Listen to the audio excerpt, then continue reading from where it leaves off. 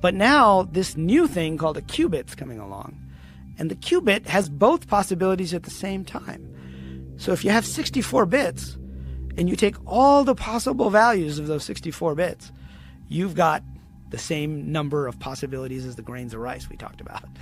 It's 2 to the 64. It's a very big number. It's 18 quintillion, right, is the number.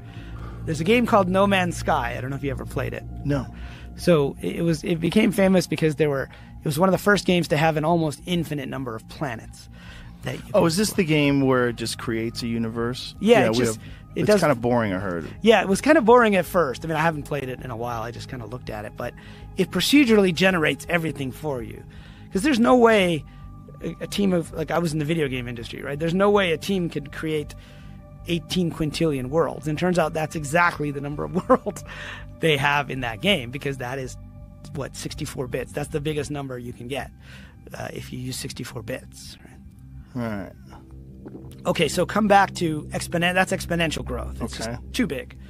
And so with a quantum computer, theoretically, and these are pretty new right now, right? Amazon has one, Microsoft has one, IBM has one that you can actually program online. Google has their own. Everyone's trying to figure out how to make these qubits stable and work. But the basic idea, and I don't know what number we're up to, for a while it was like you could only have 4 bits qubits. Kind of like going back to the old, when we were young, the Apple II or whatever came out, and before that there were these small 8-bit processor-based kits that people would assemble, and they just couldn't have a lot of data because they just couldn't keep track of that many bits, and that's where quantum computers are today.